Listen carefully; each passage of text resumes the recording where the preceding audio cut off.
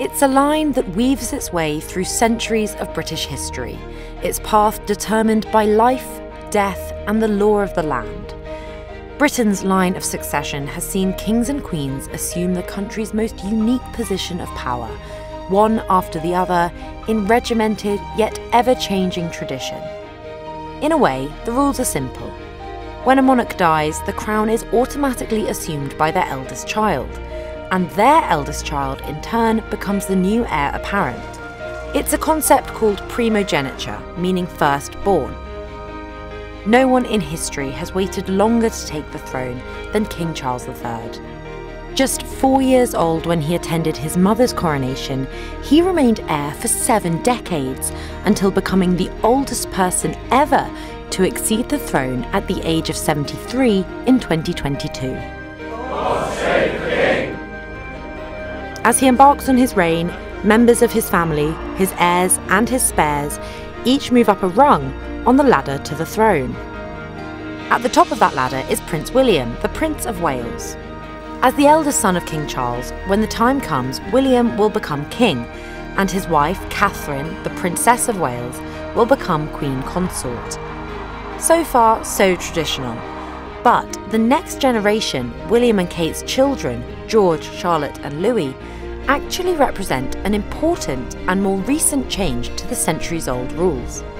Until just 10 years ago, the UK used a system of male primogeniture, meaning the rules of succession applied to the firstborn and subsequent sons of each family.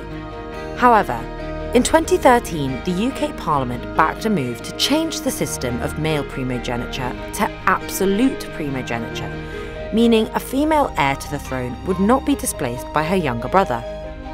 It happened to coincide with Kate's first pregnancy, meaning that her firstborn child would become monarch no matter their gender. As it turned out, the then Duchess of Cambridge gave birth to a boy, Prince George, who's now second in line to the throne behind his father. Then came Princess Charlotte 2 years later, and Prince Louis 3 years after that. Because of the change to the law, Charlotte keeps her place as third in line to the throne, and Louis follows her as fourth. So that's the direct line of succession. But it doesn't end there, because where there's an heir, there is often a spare. Prince Harry is the second-born son of the king, entering the world as third in line to the throne at the time in 1984.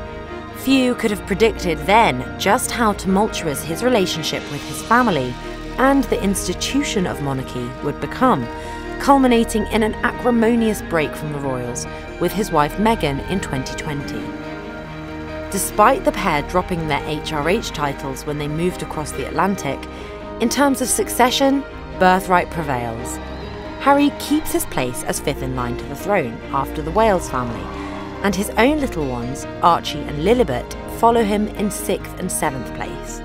Beyond the sovereign's children and grandchildren, the line of succession continues on and on, moving through the king's siblings, nieces, nephews, great-nieces and great-nephews, cousins and so on.